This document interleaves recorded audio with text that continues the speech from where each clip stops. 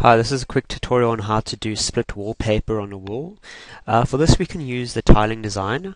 So I'm going to go to my tiling design menu, choose tiling design. I'm going to select the wall that I want to put the new wallpaper onto.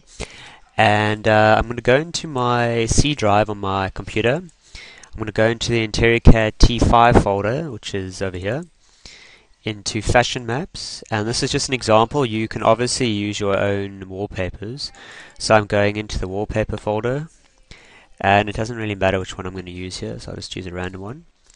Okay, now we just got to measure out the section of wall that we want to put the wallpaper onto. So basically what I'm going to use is my line tool, and just make snap it node is on, make sure that it's on, and snap it angle. I'm just going to drag it straight up, and let's say I know that I want that wallpaper at the bottom to be 800 from the floor, so I can just sorry, not use that. We want to use our distance measure.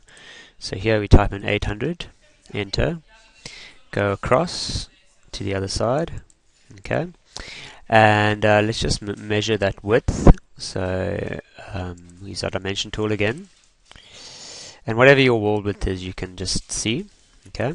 And now simply we just take our wallpaper, drag and drop it in, and then just specify that. So I know my width is 3600 and my height is going to be 800, and actually let's do that the other way around. So that's going to be 3600 at the top, width will be 800, pop it in, there we go.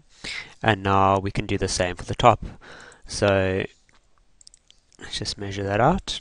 I can see that's 1901. So I'll go to my next wallpaper, drag and drop. That's going to be width 1901, and I know that it's 3600. Click OK. Snap it into your drawing, and then just click Update VR.